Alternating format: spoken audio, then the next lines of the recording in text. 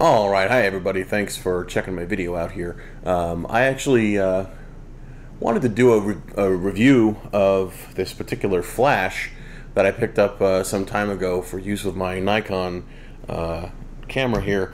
I've been doing some more portrait work lately, and kind of found that I needed a little bit more in the way of flashes. And I've got two of the SB 910s.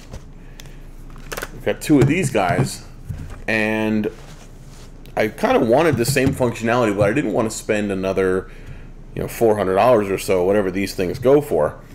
And I just needed a third light, so I didn't need something that was this feature packed, and I wanted something that was good, but I didn't want to spend nothing, because I know there are some flashes on Amazon for, 80, 90 bucks, and they might, do the trick, but, I do like to use pro-grade gear, or I like to use gear that's, reputable, and that would be, that would be able to come through even on a professional gig or professional shoot. So, I kind of looked around a little bit, and then I stopped by my local camera shop, and I went to the counter and I told the guy, I said, I'd like to get a third light, but I'm not looking for another. I got a, Speedlight 910s.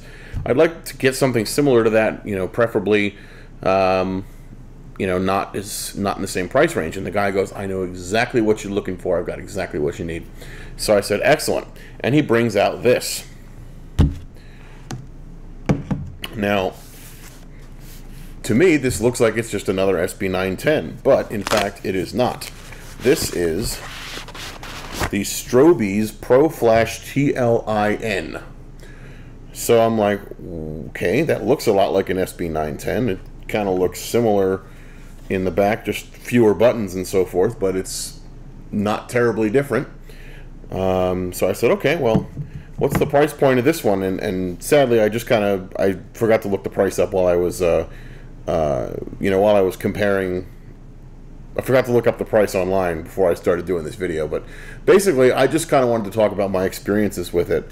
I remember the price was much less than the SB 910. I want to say I think I paid about 200 bucks for this, maybe about half the price of the SB 910. The build quality is right there along with the SB 910, except for one thing.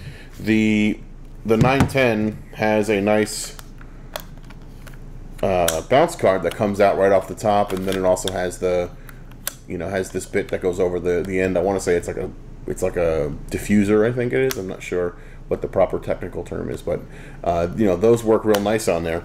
The ProFlash TLi-N does in fact have the diffuser that goes over this, but there was a bounce card built in, much like the SB 910. It broke the first time I tried to use it. So that little bit was a little annoying, but if you have some light modifiers, like I've got the Honel combo kit, you can bring your own bounce card, and essentially it's fine. So as far as this flash goes, the build quality is excellent. Now, the one big difference between this and the 910 is the power. The SB 910, just like the predecessor of the SB 900, is powered by 4 AA batteries. Totally fine, right? But the Strobies TLi-N is actually powered by its own battery pack. So this is essentially a lithium-ion battery pack, and it comes with its own charger right here. I bought this flash probably, I want to say 2 months ago, 3 months ago. I've used it on 3 shoots already. I have not had to recharge it yet. So the battery usage on this thing, the battery power, is pretty incredible. I was a little surprised at first because I kind of prefer using standard AA batteries. You can get them from anywhere. If you're running low, you can send somebody out to the store to pick up a set of AA batteries, or Amazon Prime Now them, and they'll be at your door in like an hour. But this thing uses its own custom power pack. I have no qualms about it, honestly, especially because it's a third light as well. So if the third light goes down, it's not the end of the world. The shoot will still go on. But this has been a really great workhorse. I've really enjoyed working with it. I've enjoyed using it. And would I recommend it as a primary flash? If you were on a budget, yes, I would say definitely go for this one. But I would highly recommend having at least one first-party unit in your arsenal first. So start your collection with a Nikon, or if you shoot Canon, get a Canon. What do they call them now? I got it at Canon some time ago, so I don't remember what they are. But get one of the brand that you shoot first, and then you can add these Strobies, afterwards. I would not recommend going with the really cheapy ones. It's just a big risk. Quality control, I can't imagine it being all that good. I mean, there's got to be a reason they can sell those flashes for $80 or $90.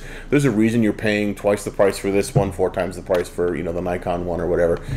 It's a quality thing, and when it comes to professional stuff, it's a consistency thing. You want something that's going to be consistent and something that is just going to work for you every single time, no questions. When you turn the camera on, turn the flash on, you're ready to fire. So this flash works. It works wirelessly with the Nikon system. I have a D7100, this is my workhorse camera. I love this thing, but it's got the built-in flash commander, which communicates with this no problem at all. This has it supports channel A and B. It's I think it might even support group C. I didn't even notice, but this has full wireless support. Yeah, so you can do channel 1 through 4, and then of course group A, B, or C. So this will fully integrate with whatever you are using if you're using the built-in system on your camera. This is just a tremendous flash for the money. Such a great flash for the money. So it's the Strobies ProFlash TLi-N, and I'm assuming it means TLi-N for Nikon, but I don't know if that's just a model number thing. But okay, we're going to do a little comparison of the displays in the back of the flashes here, just for for the sake of the video. So let me go ahead and turn on the SB. Turn on the Strobies. Now, right off the bat, this kind of looks a lot more like the back of the Canon flashes. This one, I shot Canon for a while, and this looks almost exactly like that. It doesn't have all the same information that is, say, on the back of the SB here, but this one still has all the information you would need. Like it shows we're in wireless slave mode, we're on channel 1, group B, and so forth. This is already got on standby. Okay. Also shows our standard zoom length here. We do have the ability to zoom. Basically, everything is done on the back of this by pressing this and then rotating the knob to get your desired level, and then pressing that OK to lock it in. Same with the wireless, so I can press the wireless button. Then it shows when my channel is blinking. I can change my channels. Also go between my groups A, B, C, or D.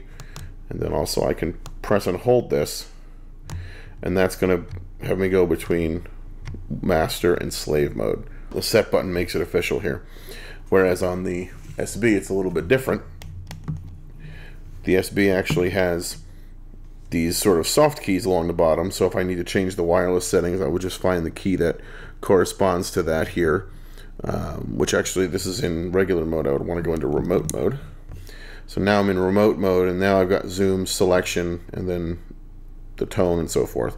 So I can go into select and then change my wireless here, and then also you can press select to go through the different options as well. So definitely just different styles of operation as far as the different flashes are concerned. The Strobe one is a little simpler to use, but obviously a little more features are going to be on the Nikon Speedlight there. One other thing I want to mention as well, as far as what it comes with, because there is a big difference there. The Strobies comes with this carrying pouch, which is great, and it has the little stand and the little tripod adapter, so you can use this to attach the flash to the tripod. And then that's actually it. So this is the bounce card that I mentioned. It broke off, so I kept it. But other than that, that's all you get with this. And you also get the charger, of course. You do get a little bit more with the SB910s, and that's part of the reason why I recommend. That's part of the reason why I recommend buying at least one SB910 to start with, because in the in the little pouch here, you get, this does have the little tripod adapter and so forth, just like the other one does. But you also get these snap-on items, which are great. You get a green gel, you get a yellow gel or orange gel, and then of course you get a diffuser type of thing. So these come with the flash ready to go, and you know, I'm just thinking, I wonder if will this work on the... So it looks like it's a little too big to fit over the Pro Flash. Just trying to see if this diffuser works on it. Does not look like it. Okay, how about one of the gels? Yeah, see, there's no place for the gels to snap onto. So sadly, you wouldn't be able to interchange them. It'll stay on, but it's not really going to fit right. But you know, having that flexibility and having these with your SB is definitely going to be good to have in your arsenal. So I really like it. I'm very happy with it. I don't see the need for any more flashes. You know, my camera rig is pretty much good to go, but if I ever needed an additional light, I would have no qualms going out to the camera shop and picking up another one of these. So I hope this review helps, and if you want to look up specifics on this, like, you know, the guide number and all that stuff, you know, I didn't bother going into specs because all that information's on the internet anyway.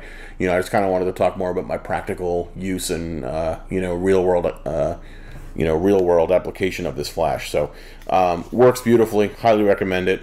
Fully wireless compatible, Strobies Pro Flash TLi-N.